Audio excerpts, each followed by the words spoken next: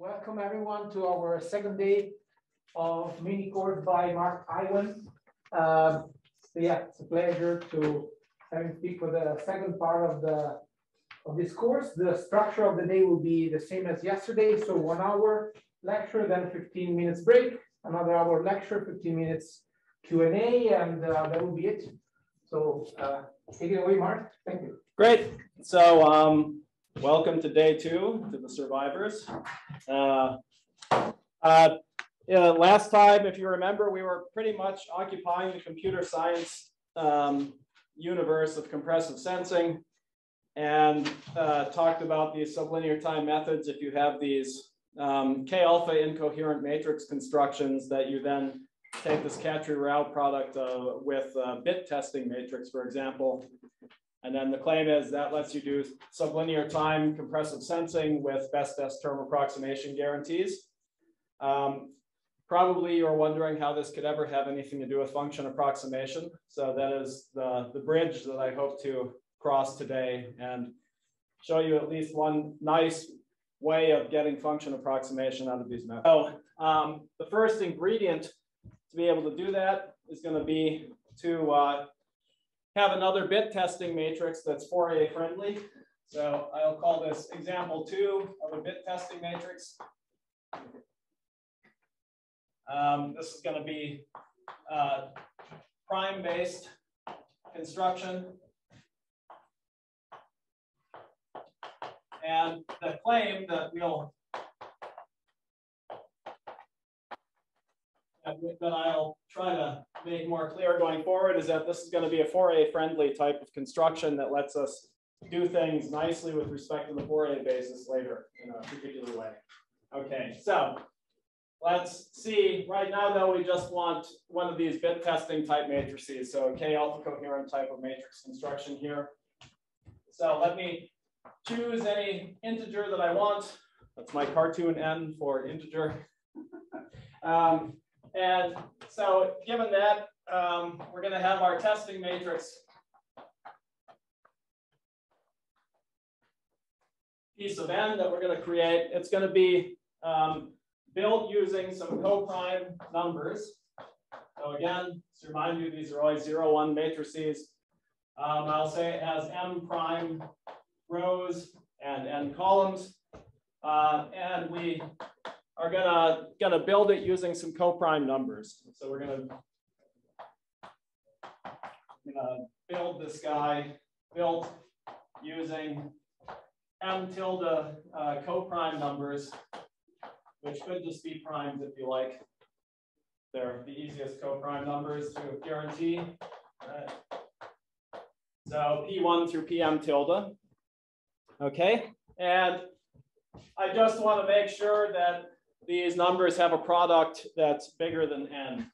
So I'll maybe say n tilde is their product. And I just want to make sure that that's at least as big as n. And that's all we sort of need here. So, okay, given these ingredients, I'm going to define the matrix this way then. So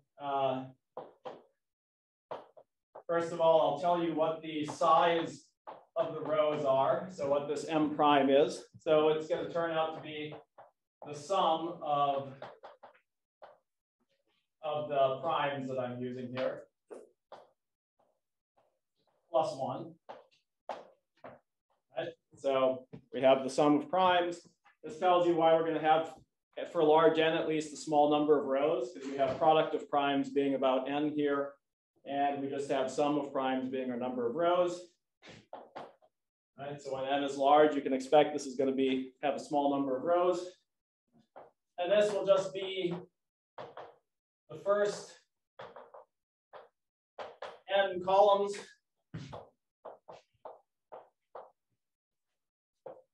of the following matrix. So what am I going to do here? I'm just going to sort of define the matrix blockwise, so to speak. So as before, I'm going to have a row of 1s for the first row. So I'll have a row of 1s here for the first row. Just repeat that forever. this way. And then for every one of my primes, I'm going to repeat a bunch of identity matrices of the size of the prime until I run out of columns. So this, for example, is a P2 by P2 identity matrix. Okay. All 0, 1 matrices, and I can sort of define things this way. So as an example, see what this sort of stuff looks like. P6, if I use P1 equal to 2 and P2 equal to 3, so first two primes, that's going to be this matrix. It's going to have a row of 1s. Then it's going to have 3 2 by 2 identities. I can sort of write them down blockwise this way. And then it's going to have 2 3 by 3 identity matrices. So, right. So here's an explicit example of what one of these guys looks like. Okay, so this is going to turn out to be a 6 by 6 matrix.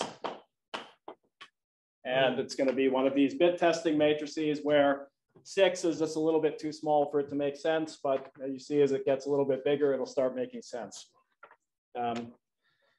So this has a lot of structure. But what do you do if the product of J is strictly bigger than N? And you can't fit like these blocks like perfectly. You just lay them out until you get bigger than N, and then you quit. You can think of it doing that way. Or we can give a column-wise description of what that would be. But it still has to have N columns. Yeah, yep. So I mean, I can repeat the 2 by 2 matrices until the next one gets bigger than N, and then I'll just fill out a portion of that matrix. Oh, you don't Yeah, just truncate the full thing. Yeah. Okay. That's not clear from that. Yeah. So yeah, you repeat these forever, for example, and then you take the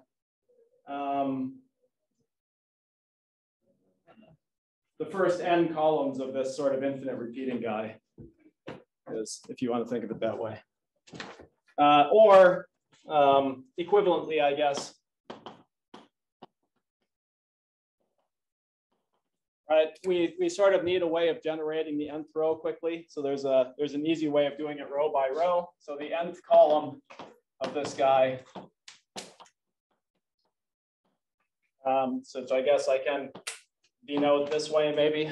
It's a little bit terrible notation, but so what is this going to be? So I know what my primes are, my P1 through PM tilde. I always put a 1 first, and then I just take the canonical basis vector of size P1 for the first prime, and I will pick the one that is n mod P1. Right? So this is going to be a vector of size P1. So that's my first prime. Then I will take the next one, which is n mod P2, and it will be, I'll make it of length P2. And I'll just go ahead and continue that until I get to my last prime. So as long as I know what my primes are, I can just generate these standard basis vectors and stack them on top of each other, and that's going to be the row of the nth row of my basis vector, or the nth row of my bit testing matrix, I should say. All right. Good. Any other questions? Hopefully that makes some sense. So this operation effectively defines the map that we talked about before that you generally want to be fast. Right, so from this, I can generate the nth column quite quickly.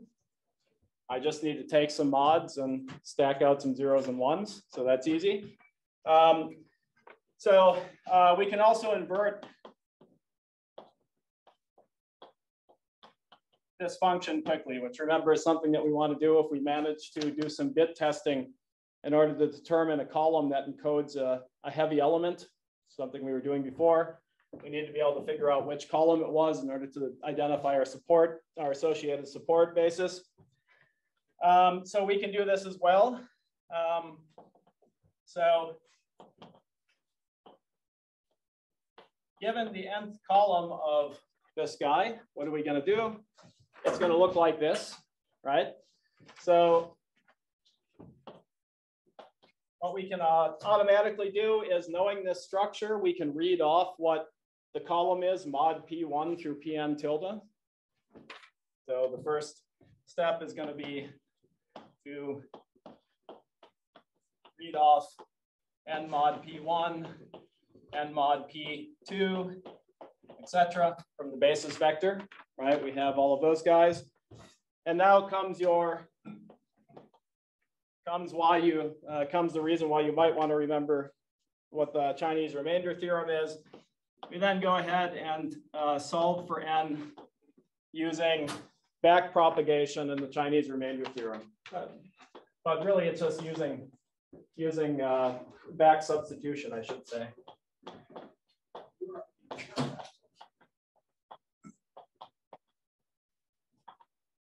Right. So, and what I mean by that is, if n is congruent to what do I have here? X mod P1, then we know that n has to be equal to x plus some other number times P1, right? And now we also know that f is congruent to that if n is congruent to z mod P2, we can substitute this in here. Then x plus y P1 is congruent to z mod P2. P1 is relatively prime with P2, so it has a multiplicative inverse mod P2. So I can now solve for y, and then I figure out what this thing is up to a multiple of P1 times P2, and then I continue. And I know n is less than n. Little n is less than this, and their product is bigger than this. So when I have finished the process, I know what n is, right? Okay, so just doing this again fast. You can do this on the order of the number of primes that you have in order to figure out what your column number was and invert this function. Okay, so the bit testing sort of structure here should hopefully look kind of familiar compared to this easier bit testing matrix that didn't have primes floating around. If not, please ask. Applies to the noisy setting where you don't have an exact.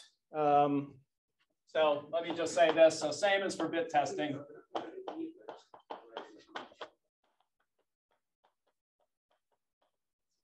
We're going to have the nice sort of situation where if I have an exactly one sparse vector that looks like this, right? I can solve things exactly the same way. So this is going to be equal to gamma times the jth column of this guy. And now that means that I can easily go ahead and use my fast inverse to figure out what both gamma and j should be.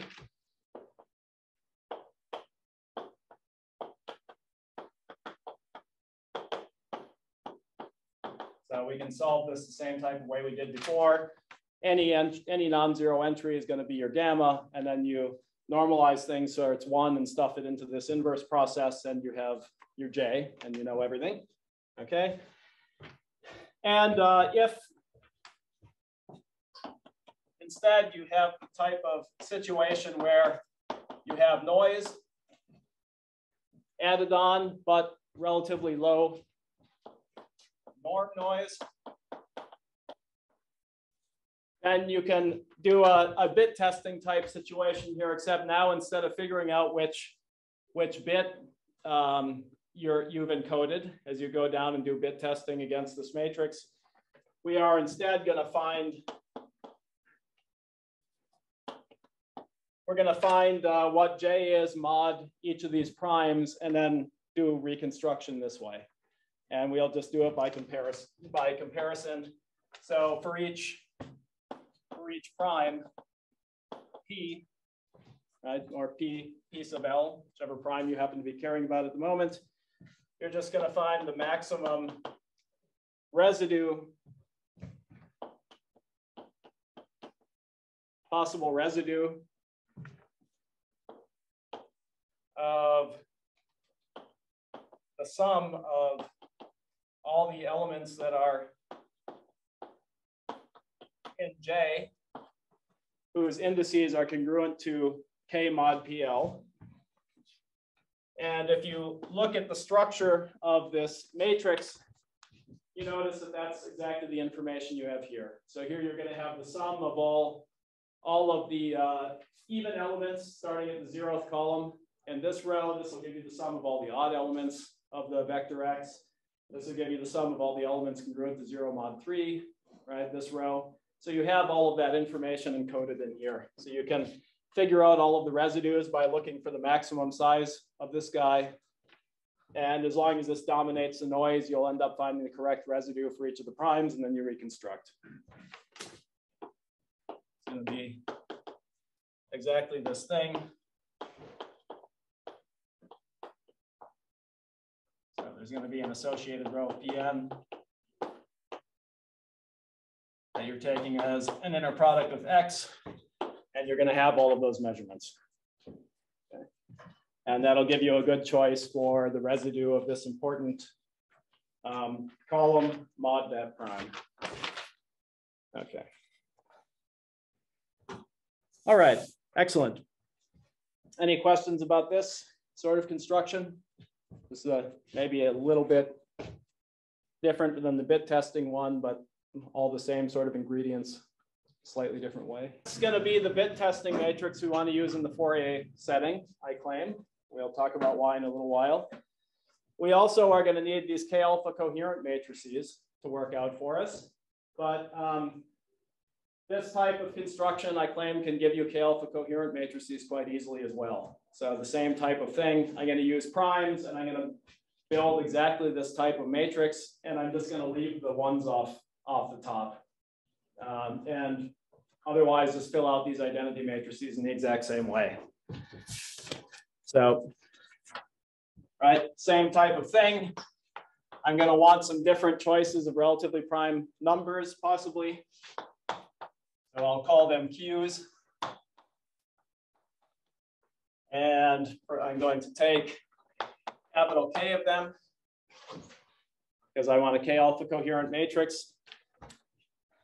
And you can see from this definition of the rows that if I leave this one off the top, I'm going to have exactly K1s in each column, given this definition, right? So I'll use K of these guys. All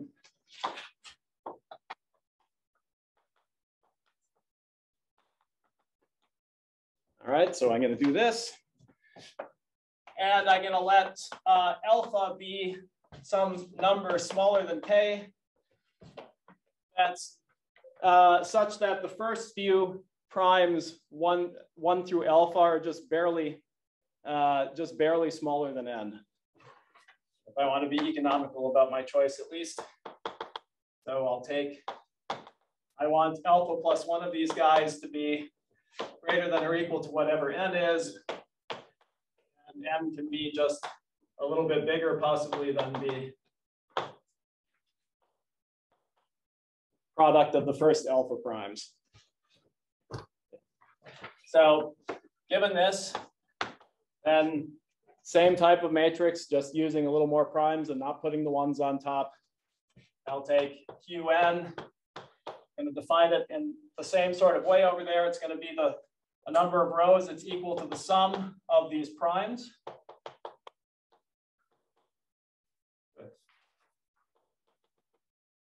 By n. Right, so the sum of the number of primes I use, and it's going to be the matrix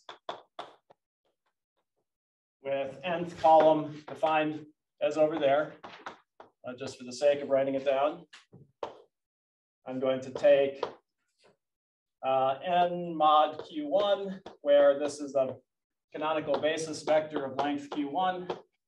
And then I'll repeat that down to the kth prime. Right? And that's why I end up with the sum of the number of primes as my number of rows.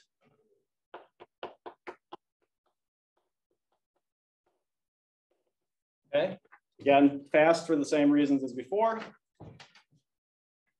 And then the claim is that Qn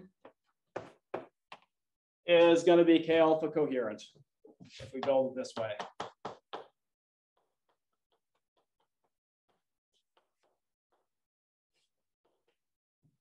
All right, so that's my claim. And this one is not too difficult to prove, so let's sort of see why it's true. So first, I guess by the definition up here, it's pretty clear to see that there are going to be exactly K1s in every column. So the K part is taken care of. So every column has K1s by construction.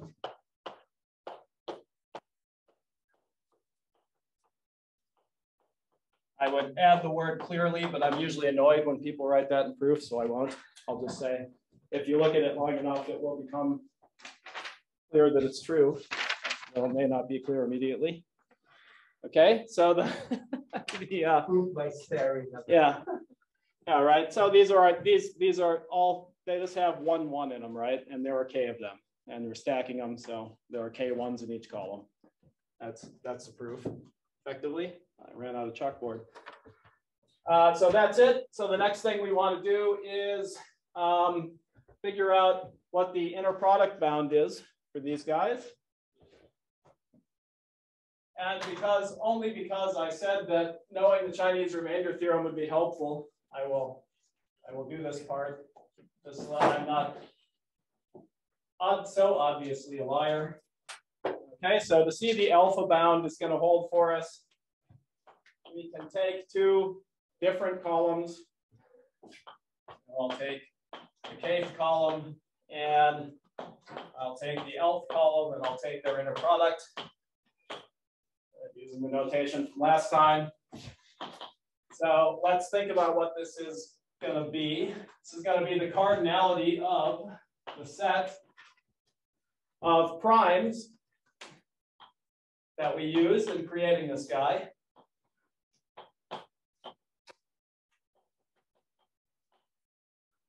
That have the property that, so when are these are 0, 1s, they're only going to add something to the inner product when two entries in these columns overlap with one another. And they're only going to overlap with one another when K and L are congruent to one another mod the associated prime. So it's going to be, right, such that K is congruent to L mod Q. Oops. And I think, yeah, that's fine. I thought I had a nesting problem for a second, but it's fine. Okay, and so it's going to be the cardinality of this set, and the Chinese remainder theorem, or at least one way of writing it, tells you that this can't happen very much. And that's basically it. So here's my application of the Chinese remainder theorem. So effectively an equivalent variant of it to what you might see in other places. If I choose two values that are between n minus 1 and 0, and I have some numbers which are going to be primes that are relatively prime one another. So they don't necessarily have to be prime, but if they're primes, it's easy to check that they're relatively prime. Right? Then the following implication holds effectively. So n mod x1, if I take this, I'll create a vector of length alpha by taking n mod each one of these values.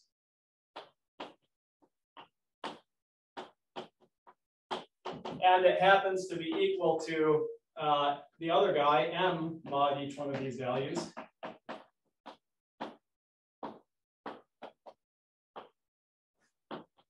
Then one of two things has to be the same, has to be true. Either m has to be equal to n, which is something we've eliminated by assumption up here because k and l are not the same by assumption, or the product of these relatively prime values for which this happens has to be strictly less than n. Okay. So if these are equal, then all of these mods are going to be the same. So the set's value is going to be satisfying this equality. But I said k and l aren't the same, so it means that the product of these guys has to be less than n. And how many times can that happen? Well, I picked my alpha so that that's the most that it could possibly happen, right? So an application of this, of Chinese remainder theorem, implies that this value has to be bounded by alpha. Okay, so if you want to know how many rows you can get away with in this construction, which is a very sort of good type of question to ask, we can talk about that. So if we go ahead and take Q1 through Qk to be the first capital K prime numbers,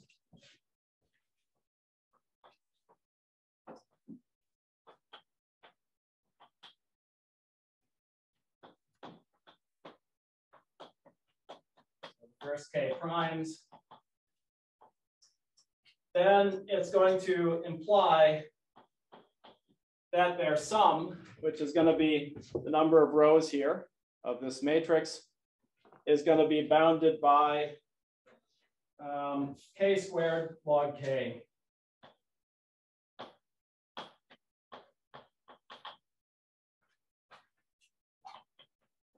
So their sum is going to be bounded by k squared log k. And it's actually not too difficult to see that this is going to be true. You can even improve this estimate a little bit. It's a little rough.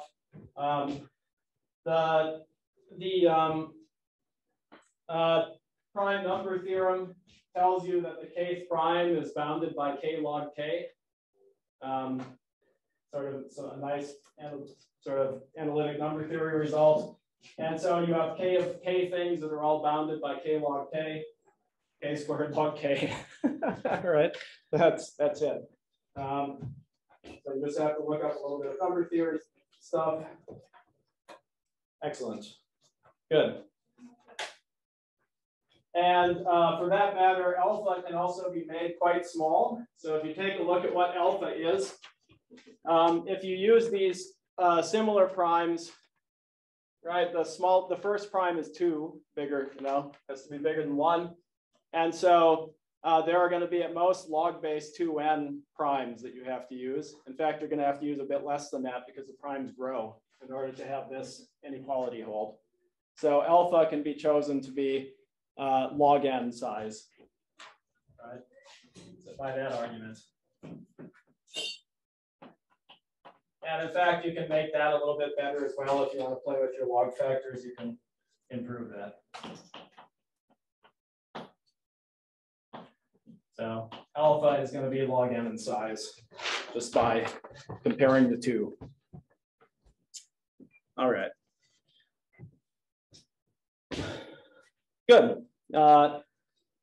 So end result here, there's this prime-based way of creating both bit testing matrices and k-alpha coherent matrices that are going to let all of this sublinear time compressive sensing stuff work that we talked about yesterday. That's the main message you have to believe at this point. Any questions about this before I possibly begin to explain why this has anything to do with a sparse Fourier transform?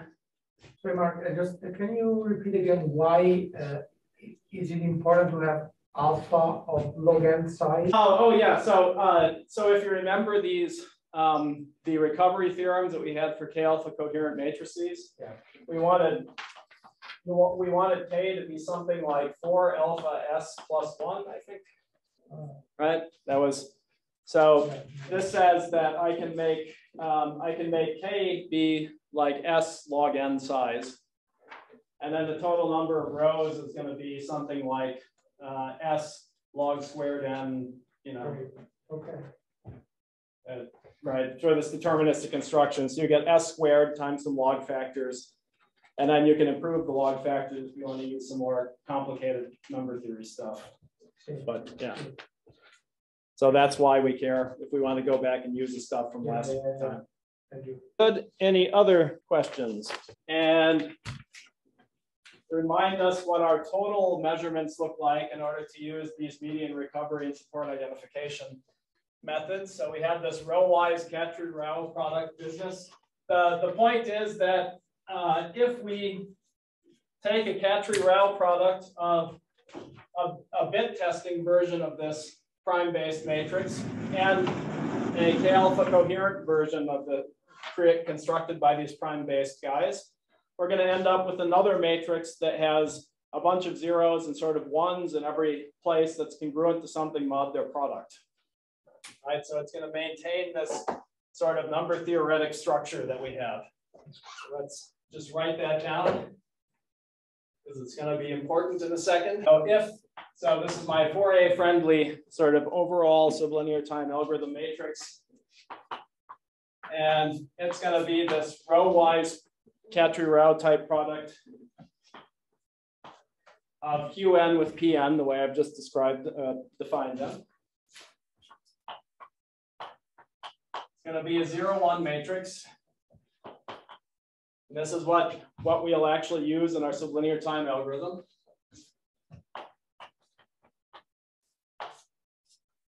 What we need to supply our sublinear time compressive sensing methods.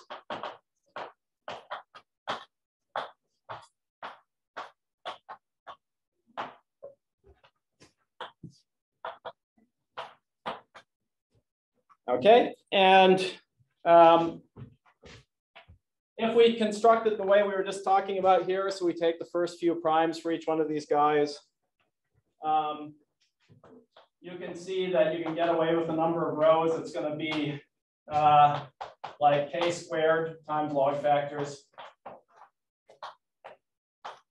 You can make it, you can bound it sort of roughly by log cubed n.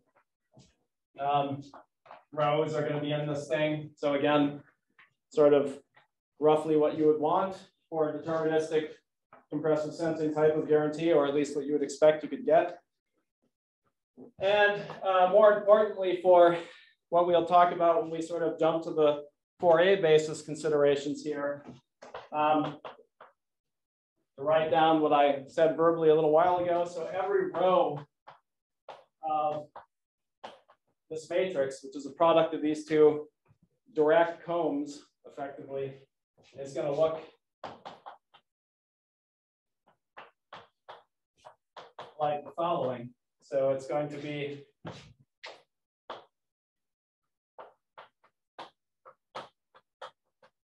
every entry of this guy is going to have the following type of structure. So let me see if you'll let me get away with this notation. So it's going to have ones in position K if, so there's going to be some J associated with this Jth row, right? And there's going to be some residue mod J, mod that prime associated with this row. So here it's going to be something mod a product of two primes is going to be sort of what this row is associated with. And there'll be a 1 in every entry that's congruent to that.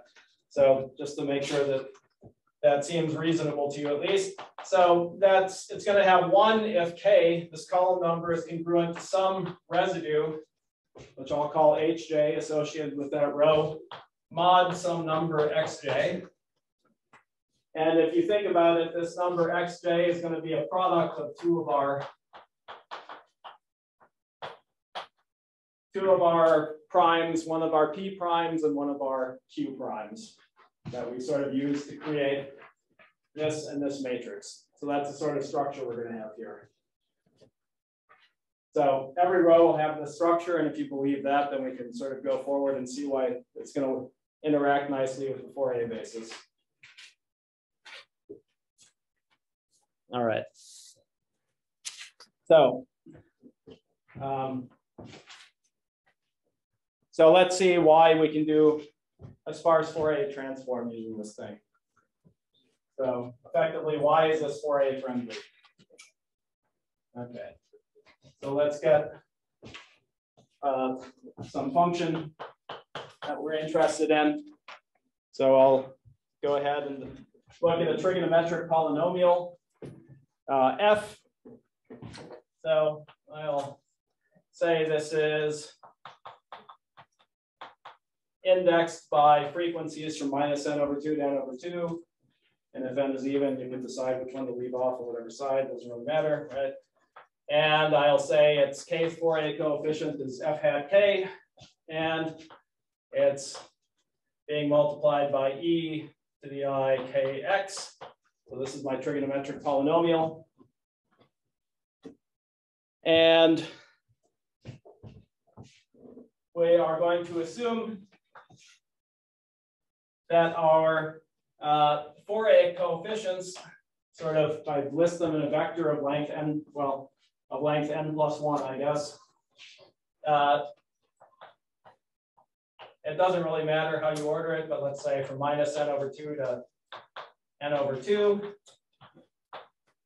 We're going to assume that this thing is k-sparse or approximately k-sparse.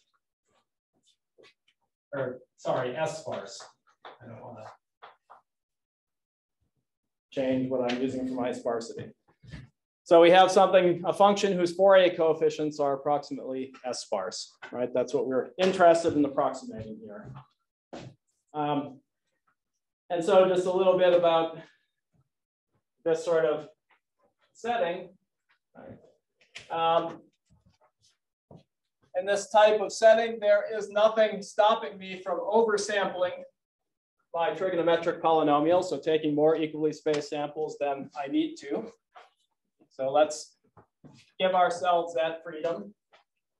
I know we want to think about using a small number of samples, but we will eventually. Right, so we have the freedom to choose any integer we want bigger than n plus 1. Go ahead and be crazy, make it, you know, a quadrillion if you want. And then we can let f of this huge size be equal n tilde equally spaced samples from the interval 0 to 2 pi, right? So I'm just going to take equally spaced samples. And stick them into this entry, or sorry, as entries into this vector. So the nth entry will be my function f sampled at a multiple of 2 pi over n tilde. And I can certainly do this for all L equal to 0 to n tilde. Yeah, n tilde. Okay, great. And then in that case, these samples are going to be equal to an n tilde by n tilde DFT matrix that's going to have entries of e to the 2 pi I k whatever L over n, right? So without the negative sign, I'll go ahead and define it that way, times my little s-sparse vector packed here, and then I can put a bunch of zeros, as many zeros as I need to make the dimensions balance, right? And the point is, this thing is still approximately as sparse. Clearly, because I just stuffed a bunch of zeros in there. A bunch of zeros at the end. And these are my equally spaced samples from this guy. So that's great. All right, wonderful. So from what we did this last class, if we can compute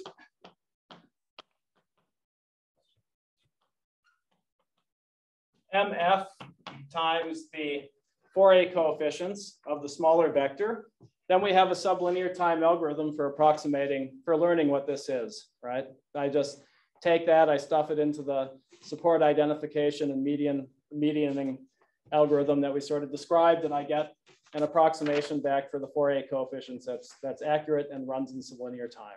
So this is this is what I want to compute, and then I claim we're algorithmically finished. So we just have to figure out how to do this. The problem is we don't have access to the Fourier coefficients. Instead, we want to just look at a small number of samples of F. So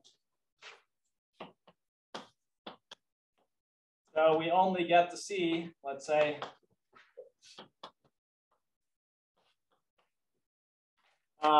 these samples, potentially oversampled version of F. And we don't want to look at too many of them either, because that would totally defeat the purpose of having a fast algorithm for computing the FFT, right? So what can we do? All right, so we're just going to do the following. So we want to learn or compute this guy, and then we're done algorithmically. If you believe the stuff we talked about yesterday, at least. That's going to be equivalent to learning. So I can take all of the rows of this guy, which have this periodic structure, and extend them forever if I want, or at least until I have n tilde columns, right? So let me extend this thing. And then sample, right, my extended Fourier coefficients with the zeros packed there, and sort of point out this is going to be MF in the beginning, and then we're going to have a blockwise bunch extension where I stuff a bunch of extra zeros and ones in to fit the pattern, right? So I can do that. This only hits zeros, so I'm still learning the exact same thing. Then the point is, to make a long story short, this extended guy, I can go ahead and multiply the inverse of my DFT matrix times the DFT matrix times the Fourier coefficients. So I'm just going to put an inverse of this guy in here and itself, so I've done nothing.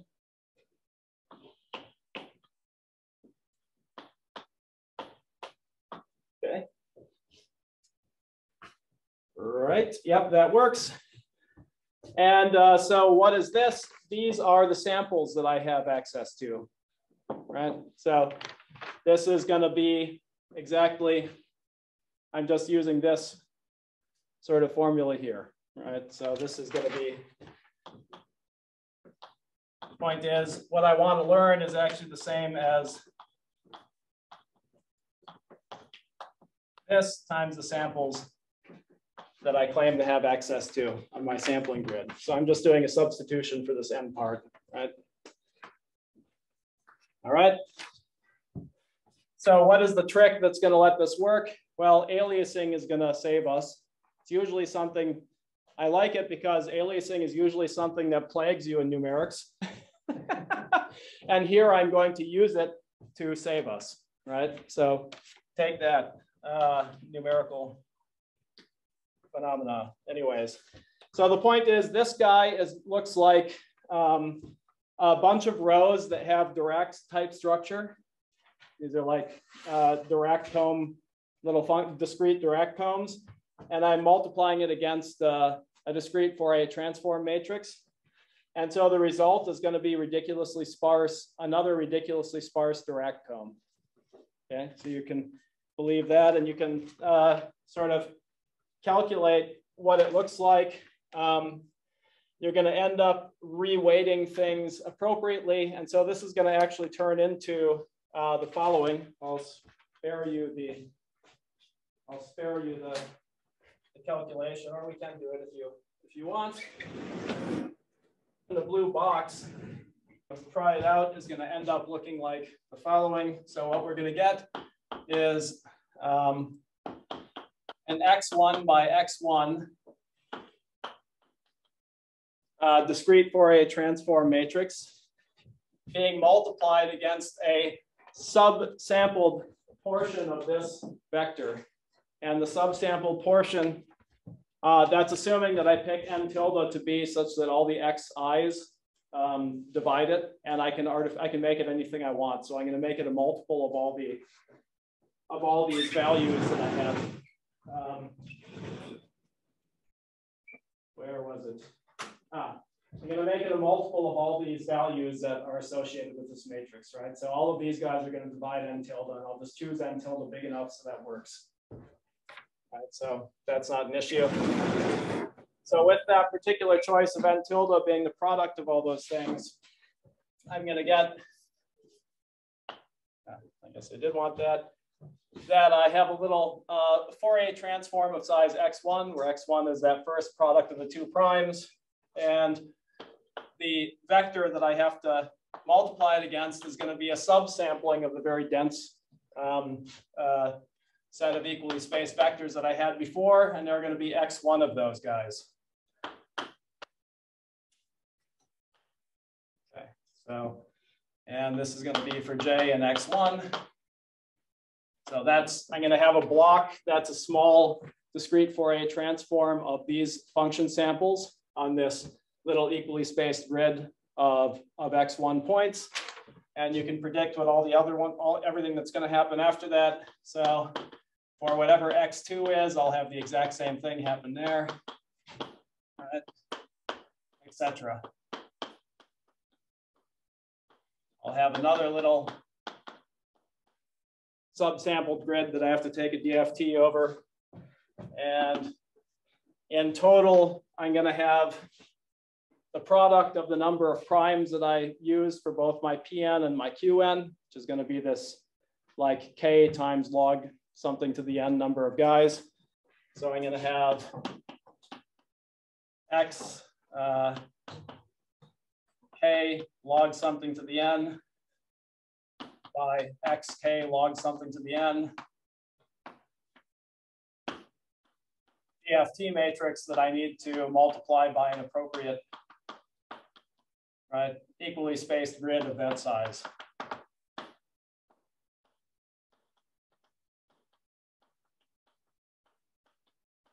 Okay, right.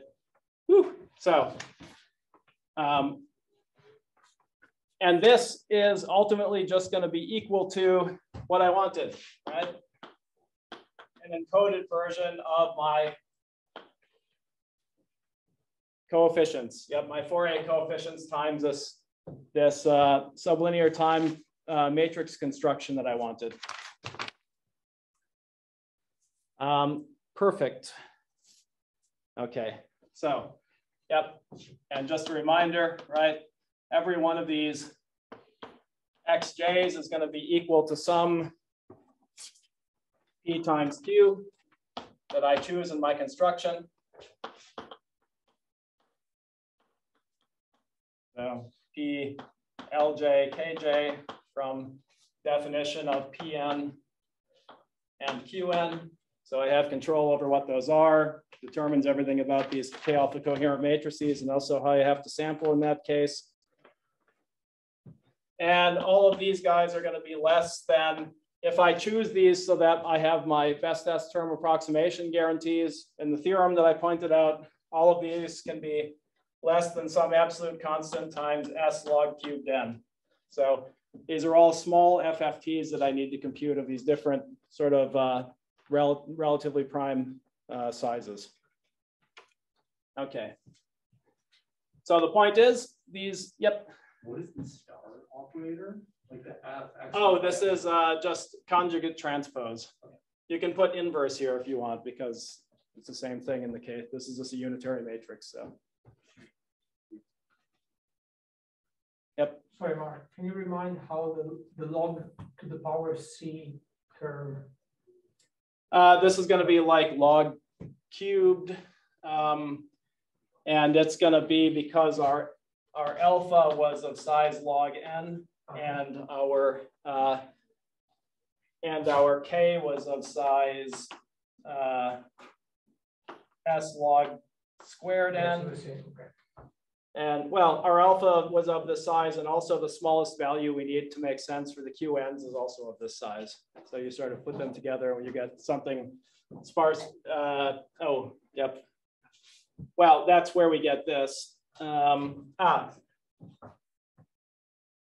Yes. So let me see. So there are, yeah, I wanted this to be S. I'm switching between sort of substituting things for S and K. Let me just do it that way. But there are K Qs, and then there are roughly alpha. You can get away with alpha Ps. And so you could write something like K times alpha would be an appropriate bound, or you can substitute alpha and K in terms of S, and then you get something that looks like this. But so the number of these guys, so we have all products are going to appear in these xj's of the q's that we use in qn, and I guess what I think I said they were, what notation did I use for those guys again? I'll tell you in a second. Yeah, capital K. Sure. So they're going to be K of the QLs, those primes, right? And for the P's, I just need enough that I have a bit testing matrix that works so that I can uniquely have enough columns for the number of n. I just need the product of the P's that I use to be bigger than n. So it's going to be something like log n P's. So I could write K log n, or I could substitute that K can be chosen to be something like S log n, and then write something like this. I'm being a little bit fast and loose, I guess, with how I choose K and sort of substitute it in. Does that make sense? Kind of. Yeah, this is yeah. Yeah. Good. Other questions that anyone might have?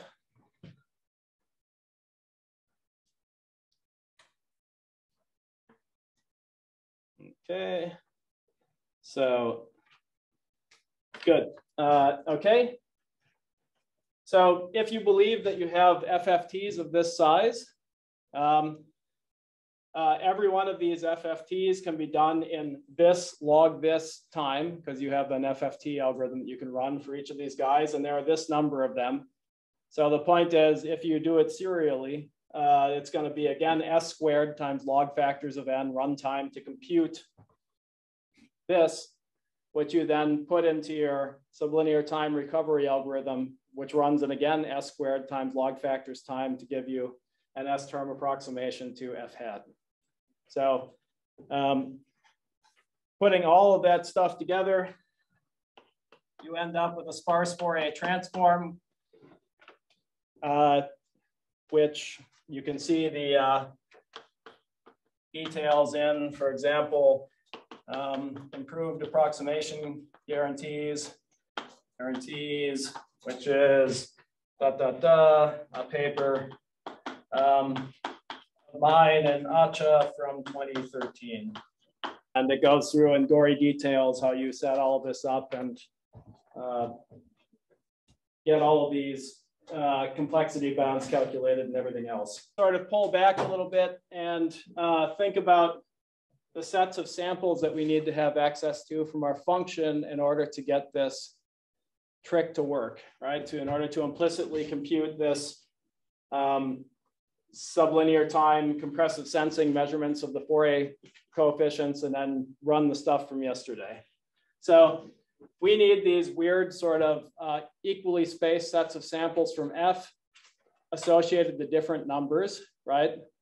Which is something that you might not have access to. In particular, if you have, if you want to do a discrete Fourier transform, you don't have access to these particular function samples of a function, right? You have exactly n equally spaced samples of the interpolating trigonometric polynomial, and that's what you have, and you have to deal with it, right?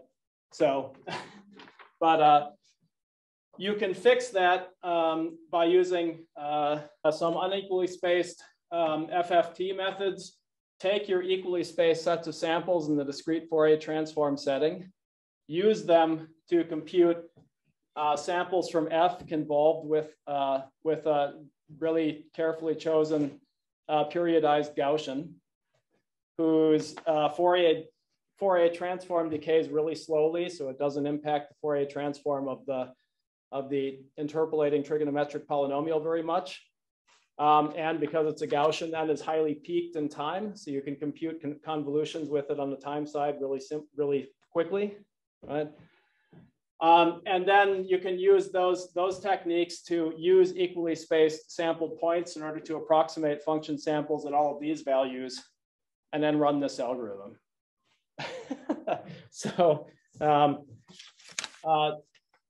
won't go into the gory details of how that proof works, I guess, but maybe after the break, I can write down the discrete type of theorem you can get, because it'll be sort of important when we go to higher dimensions in a little bit.